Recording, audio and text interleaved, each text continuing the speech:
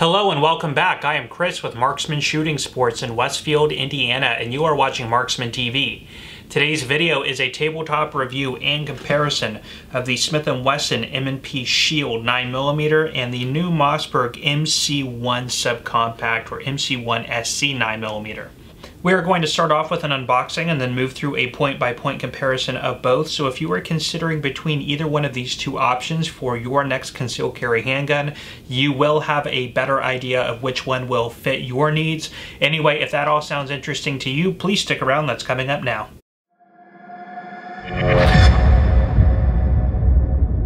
Alright, let's jump into a quick unboxing, starting off with the Mossberg MC1sc. So it comes in a cardboard box with this sort of packaging reminiscent to the Shockwave, where you just fold these tabs over, you can pull it out of this plastic wrapper. They do say to be careful not to cut that, because you can reuse it, but do what you want. There is a little chamber flag in there, which we will remove. Now this does come with two magazines, a 7-round extended and a 6-round flush. These are the clear count magazines. They are sort of a translucent plastic body, so you can see how many rounds you have available in the magazine. It does come with the gun safety lock and your instruction and warranty information, and that is it. Now jumping into the M&P Shield, it also comes in a cardboard box. We'll go ahead and pull it out of this little plastic sleeve, check that we are clear, and we are by removing this chamber flag. It does come with a flush 8-round magazine, as well as, an extended 8-round and a flush 7-round magazine, so you get the two mags there. Warranty and instruction information and gun safety lock, and that is it.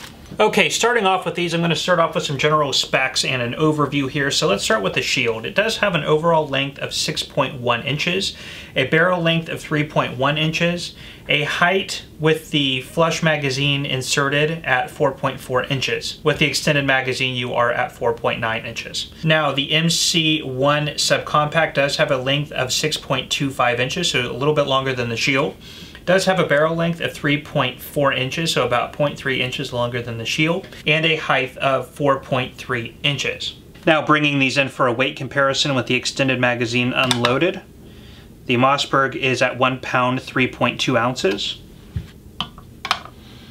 and the shield at 1 pound 4.7 ounces, so just a little bit shy of 2 ounces heavier on the shield. Now these do fit very well within the same realms of their size and weight. Their capacity is very similar, with the shield being at a 8-round extended mag and a 7-round flush, or over here on the MC1 at a 7-round extended or a 6-round flush. Now the price point also makes them pretty close competitors here. The M&P Shield lately has been at about 250 on the very low end, up to about 300 is where you're finding these now. The MC1scs are going for about 350, but as these stay on the market a little bit longer, I mean, keep in mind the Shield's been on the market for like 10 years. This is a brand new release into the market, so give it a little bit of time. I mean, 10 years from now, this will probably be right in the $250 to $300 range as well, just speculating a little bit. So between size, weight, firepower, and price, they are very competitive options. So as we move through the review, we will see sort of what are some of the pros and cons of each option here. So let's go ahead and start off with the slides, starting with the Mossberg. So we do have a stainless steel machine slide. You do have this really nice angled textured slide serrations here in the back, as well as up in the front if you want to do any type of press checking. Here is an external extractor. Now up at the top, you do not have any type of chamber indicators here, but I guess you do have a little ridge there that you can feel if the chamber is loaded, so there you go. That's a tactile sort of way of checking, but there is no visual indicator. Now up at the top, you will see you do have your sights in a 3-dot configuration. They are dovetailed on both the front and the back and are fully windage adjustable, but they are not elevation adjustable, and the sights themselves are polymer in construction. Now moving over to this side, of course, you will see the same slide serrations on this side as well, your MC1sc and Mossberg roll markings. Now, of course, this is a striker fired pistol, and in the back there is a little back plate here to very easily get to the striker assembly, which we will do for this assembly, which I will show you in a minute. Now the finish on this is marketed as a diamond-like carbon coating, but it really just is a DLC coating on here. So a very nice sort of a modern finish a lot of people are using on their firearms these days. Now the shield slide is also machined from stainless steel, and it does have an armonite finish, which is a melanite treatment essentially. You do have these fish scale slide serrations in the back, but nothing up at the front. Now keep in mind the 2.0 has come out about a year or two ago, and you do have front serrations on that if that's something that you're interested in getting. Here's your extractor on this side. Now there is a loaded chamber indicator, little porthole opening at the top. So when there is a round chamber, you will see the brass. Keep in mind you will need some sort of light to help you with that. The sights here are also in a 3-dot configuration. There is a little set screw here, but you can take that out and drift adjust for windage on both the front and the back. Now these sights are steel in construction. If we move to this side, you can see the slide serrations in the back as well, and your Smith & Wesson and M&P roll markings here as well. Now the caliber designation can be found here as well as on the top of the barrel. So let's go ahead and take a look at the trigger pull weight of each of these options. I will start here with the shield. We are at 3 pounds, 9.1 ounces. And looking at the Mossberg,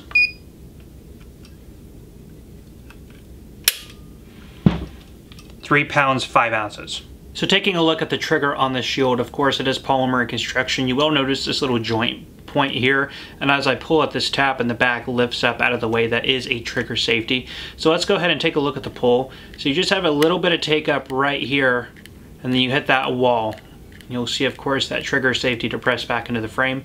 From there go ahead and give it a squeeze, and right there is your brake. Go ahead and show a reset. From here we can go ahead and just start letting off. Resets right there, of course pull right into a brake again. Now one of the complaints on these shield triggers is they are a little bit gritty, kind of like somebody poured a little bit of sand up in there inside the trigger. Now on the 2.0 there was a little bit of an update to that to make it a little bit better, but if that really bothers you, for about $80 or $90 you can get an Apex trigger, which I personally can attest to is an amazing trigger and a huge improvement here. But for concealed carry inside the waistband handgun, it's not terrible, but definitely by far or far from being the best option on the market. Now here is the trigger on the Mossberg. You will see it's also polymer in construction, and it does have a flat face protruding down at about a 45-degree angle. Now there is a little trigger safety there at the front of my finger. So of course without that being depressed, it is safe. A little drop safety feature there for you. When you go to naturally depress the trigger, you do disengage that just like on a Glock or anything else. So let's go ahead and start. You do see a little bit of travel right here, and then you hit the wall about right here. From there you go into a nice pull. Very, very, very clean brake, no grittiness or anything like that, and definitely no over travel as well. And when it brakes, you're right up against the back of the trigger guard. So from there, we'll go ahead and depress. And right there is the reset with a nice audible click, right back into a brake. This is a very, very smooth trigger. I like it quite a bit. Definitely a better trigger than on the shield, definitely an improvement. I would probably say better to me than on the Glock 43, sort of maybe like a Walther PPS, sort of what this reminds me of. But very nice trigger, I like that. Okay, let's go ahead and take a look at the field strip, starting with the shield. So we'll go ahead and remove the magazine, check that we are clear, and we are. From that position, we'll go ahead and open it up and lock it to the rear. There is your takedown lever on the side here. Go ahead and throw it down into the 6 o'clock position. Gently release the slide forward. Now, there is a way that you can depress the striker internally by using some sort of punch or anything like that. I just go the simple route and go ahead and pull the trigger. That will release the slide from the frame. Now, once you have that apart, you do have a captive recoil spring or a double guide rod and spring setup. And there is your barrel there. And you are field stripped. Now let's go ahead and look at the disassembly of the Mossberg MC1sc. So this is a little bit different from anything I've seen before. Let's go ahead and remove the magazine, check that we're clear. Now from here, we will go ahead and lock the handgun open. Now in the back, this little back plate will come right off, allowing us access to our striker assembly. So you just push in and then down, and that slides right off the back, and you will see the little orange back end of the striker assembly. You can just grab it from underneath and extract it out the back of the slide. Now go ahead and set that aside. From here, gently release and let down gently on this slide, and it'll come right off the frame. Just like on the shield, there is a double guide rod and spring recoil assembly, and then your barrel pops right out. and that is a field strip. Now keep in mind, because you were able to do that, it's sort of heralded as this sort of safe disassembly process, so you do not need to pull the trigger to release the striker. In fact, the striker is actually completely removed from the firearm before it can be fully disassembled. So one thing I don't like about this sort of setup is it adds 2 more parts, very small parts, you need to keep track of. So if you have to disassemble this for any reason, keep in mind this is a concealed carry firearm, and I know in most cases all of us do all of our cleaning on a static bench, you know, where everything can be kept track of. But if you have to, for any reason, tear down your handgun to resolve any type of issue, you're moving quickly or under stress, maybe you are in law enforcement and you're thinking about getting one of these as a backup, you now have 2 small parts that you can easily lose track of during a disassembly process. So I'm not saying that's a total negative, but that's just something to keep in mind and consider. Okay, let's go ahead and take a look at the frame. So the shield is a polymer in construction. Now, all of your internal components like your guide rods, extractor, ejector, trigger bar, and all of that are steel in construction. On the left-hand side of the firearm, your takedown lever, your slide stop, and here is your manual safety. Now, if you do not like to have a manual safety, you can get this option without it. Usually there's no cost difference, whether plus or minus. The trigger guard is nice and large, big enough to get, you know, large size fingers, or especially if you have on, I would say, a thinner profile glove. If you have thick winter gloves, it might not work so well, but definitely big enough to get a reasonably sized glove in there. Now, your magazine release is polymer in construction and is not reversible, so it is set up inherently for a right-handed shooter. Now, of course, left-handed shooters can use their index or their trigger finger or anything like that to manipulate it from the left-hand side of the firearm, but again, that's up to you. Grip texturing on this is mild. There really isn't a whole lot of over-aggressive texturing. There's no finger grooves or anything like that, and definitely with the use of a extended magazine, there's plenty of real estate to get your entire hand on the firearm. I have pretty small to medium-sized hands, and I, of course, do not have issues. I do have a lot of customers in my store that do have large hands, where this is even a little bit too small, but I would say that they are really the exception and not the rule. You do not have any type of interchangeable back straps or anything like that, which you would get on the larger variants of the M&P line. But there is a nice amount of little palm swell here. Again, I'm not somebody who likes aggressive texturing, so I am right at home on this. If you want more aggressive texturing, you can get like a Pierce tape or a Talon grip tape, or the Smith & Shield 2.0 comes out of the box with a more aggressive texturing on the grip. And this just so happens to be my EDC, the first generation Shield, so I'm a fan of it. Obviously, that goes without saying. Now, the Mossberg frame is also polymer in construction. Now, the magazine release is polymer as well, and it is reversible. So if you are a left-handed shooter, you do have that option available to you. Now, this does come with a thumb safety, and again, is a little bit different as it is a push type safety, kind of a crossbar safety, typically of what you would find maybe on a modern production lever gun or anything like that. I'm a little bit out on whether or not I like that. One thing I will say is when I first pulled this out of the box and sort of started messing with it and kind of figuring it out, there was 2 separate times without thinking about it, I went to remove the magazine and I pushed on the safety instead. They are right above each other. And again, I've already had that mistake once. Now, the one interesting thing about the positioning is, and I know I'm upside down here, is it allows your thumb to move in one range of motion to get to your controls. As opposed to a safety towards the back, which you see in a lot of handguns, you sort of have to break your grip and reach back to flip it on and off. Here, it's just drop the slide, turn the safety off, drop your mag if you need to. It's all right here in one fluid range of motion. Now, from the back of the handgun, you can see, if you see the red means dead, you are ready to fire. So that's a nice visual indicator for you there as well. Again, I am not too sure on whether I like this or not. It's something I would have to play with and carry to really get that idea firsthand. Slide stop is here. It is not ambidextrous. All of your internal components, like on the Shield, are steel in construction where they need to be, so no complaints there. Trigger guard is very large, larger than on the Shield, so no issue with getting on gloved hands or anything like that. So it could be a good winter carry option for those of you in colder states. Now, the texturing on the grip, again, is not overly aggressive, but it is definitely a little tackier than on the Shield, and you do have finger grooves here, which could be a good and bad thing. People with larger fingers, like on the Glock products, the Gen 3s and 4s, would complain of their fingers sort of resting weird. If the placement of your fingers isn't right, this is not going to really fit at home to you, but if you have smaller to medium-sized hands, you will probably feel good. Really nice palm swell here on the back, and of course you have very nice texturing on the back strap as well. Overall, to me, a very comfortable grip, especially with the extended magazine. Again, my hand fits on there perfectly, and actually to me, a little bit of a more comfortable feel than on the Shield. So definitely some nice positive upgrades here. Overall nice, I like it. Now another question a lot of people ask about new firearm release products is, will it accept Glock mags? And the answer to that actually is yes. So this is a Glock 43 magazine. Fits right up in there and locks just fine. Again, gives you a nice extension here on the extended 43 magazine. So that's a very nice feature there. Now keep in mind these standard magazines are 6-round capacity. But just a nice little feature there. It's cool that they thought to include versatility on the magazines, which actually is something I'm happy they did, because I'm not really sold either on these mags. I used to play with airsoft guns when I was in high school and college, and this actually feels like a really cheap, like, Springer airsoft magazine. Something that if you sit on it wrong or something like that, it just feels like it'll crack or damage. I personally, I mean, I know that the Glock 43 mags are plastic as well, but they do just feel in the hand more substantial. This honestly feels like something that would come with a toy gun. But again, I don't have the experience of carrying this, you know, over a long haul, so I can't say really firsthand how this would hold up. All I can say is, you know, other things like this, it just feels cheap.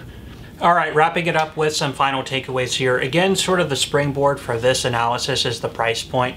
Keep in mind you can get the first generation Shield right now between $250 and $300, and these are going to be equalizing around the $350 mark. At least that's what I'm selling them for in my store. So you're looking at about a $50 to $100 price difference. Are you getting enough features or added benefit in this new option, the MC1sc from Mossberg? My answer is yeah. I mean, I definitely see the added advantage. There is a definite improvement to the trigger. I like the enlarged trigger guard. The finish or the coating on there is nice. The fact that the slide serrations, you get forward slide serrations as well. The texturing on the grip is nice. Not a fan of the magazines, but it is really cool that they allowed the option to switch in with the Glock 43 mags, especially if you carry a Glock 43. So you do have usability there as well. Now, if I had the Shield and I carry the Shield personally, would I sell this off to then upgrade to this? Personally, probably not. I might try and purchase one of these separately just to try it out and see how it, you know, feels on the range and everything, which is the other half of the story that, of course, this review is not telling. But I don't see the massive differences there, especially for the, you know, the Shield is something I'm comfortable with. It's something I've carried for a while. If this were in the 250 range or the 250 to 300, I would say, yeah, definitely I would be picking one up right away and definitely doing some comparisons, and I still might. I don't know. There's a few things about this I'm not too sure about. The safety is a big one. I don't know if I like that or not. The magazines is another one, but, you know, grip, everything about it, I mean, it feels more comfortable. The trigger's better. The capacity is another thing. You can get away with, for the same size, you can get away with one more round. And the Shield, I know one more round isn't a huge night and day difference, but why not if you're at the same general size and weight anyway? And then keep in mind too, you know, if I'm looking at 250 from one of these online, or maybe 300, I can get that Apex trigger in there and get something even better than this, and then end up in about the same price point. But over time, I think even within the next year or two, I think that these are going to drop down to probably around 300 as well. I'm just speculating on that. For 250 to 300, I think this would knock it out of the park. Again, I think the price is just a little bit higher now because it's a new release, which is to be expected. How it fits in with other things definitely beats the Glock 43 on price. The Walther PPS, actually the PPSs have come down lately too. But I will say it fits in line well with the others. It's not overly exciting, and it hasn't really reinvented the wheel enough to, I think, beat out a lot of its competitors, but it's definitely another viable option for people who are looking to get in at the $300 to $400 price range. It's a good option. I'm definitely not going to knock it. Actually has a lot of similarities, in my opinion, to the Walther PPS in terms of feel, weight, balance, and trigger. Now, one other thing I'm kind of not too sure about too is the way that it disassembles. Now I know, okay, there is that safety advantage of being able to remove the striker before continuing with the disassembly of the firearm. I'm not too sure that that's really necessary, especially if you practice and get used to clearing the chamber and being absolutely sure you have a clear chamber before disassembly. I know the first thing I do when I pick up a firearm, whether I am going to disassemble it or clean it or holster it, no matter what I do, the minute I introduce a firearm to my hand, it gets checked, you know, just to make sure it's clear. So, and I know a lot of people are that way, it's just habit. So I don't know if I like the idea of having to extract small parts from internally from the firearm in order to disassemble it. I think that could be a recipe for disaster, or, I mean, even people could break apart the firearm, get distracted, leave, come back, and you know, something's happened, you know, something got brushed over the back plate and then now you can't find it. I mean, you'd be surprised, but people lose small parts like this all the time, and it's just adding a little bit more complexity to the equation and more. Generally, when you're getting into firearms, less small parts is better, and disassembling the gun to basically 4 components, slide, barrel, mainspring, and frame, is typically the way people go now. So I know they're trying to think out the box. I don't know if I like that either. So disassembly and the safety on this are my 2 biggest complaints, but otherwise, I think it's a good option. But I know I'm rambling, so I will leave you guys off with that. If you have any questions, please let me know by leaving those down in the comment section. If you enjoyed this video and want to see more videos like this, please consider subscribing to my channel and hitting that bell notification button so you are aware when I am posting new content. And if you enjoyed this video, please let me know by hitting that like button. Anyway, guys, I will leave you with that. I am Chris with Marksman Shooting Sports in Westfield, Indiana. You are watching Marksman TV, and I will see you next time.